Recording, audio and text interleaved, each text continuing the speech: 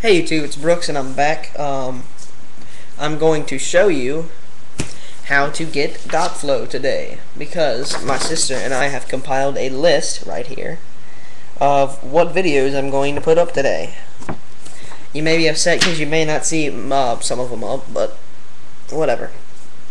Anyway, so today we're going to talk about DockFlow as it says up there. Okay. Alright. First thing you'll do is, you know that video I made, you gotta go back to my channel in order to get this to work.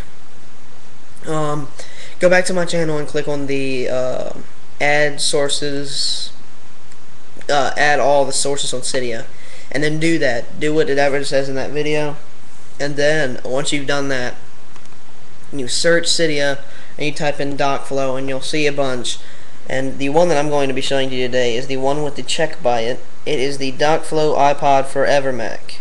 Now, when you're downloading the Forever Mac iPod DockFlow, down there, as you see, it says DockFlow iPhone Forever Mac. Make sure you download the one that corresponds with what you have. I, of course, have a iPod, not an iPhone. So, you're going to want to download that. Check it, and I've checked it. Now, here is the tricky part, okay?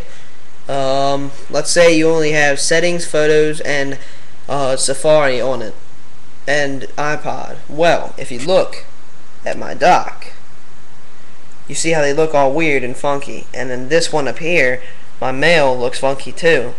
So, you rearrange them until they look like CoverFlow. I rearranged mine, and now my dock looks like it's CoverFlow. Then you turn your iPod off, turn it back on, it would save it, and now your dock looks like that. Sweet. Alright, so that's probably, you hear my dog in the background barking. Anyway, so and also what I wanted to say in this video after I showed you this, because it was relatively short, is I'm sorry for the poor quality of my videos on YouTube that I've posted lately, because I'm having to use the quick capture thing because the only camera I have is this, my webcam, and this microphone right here, and well, since I am using that, it's pretty poor quality, but I'm thinking about getting the Flip Minnow or the Creative Vado or any pocket camcorder.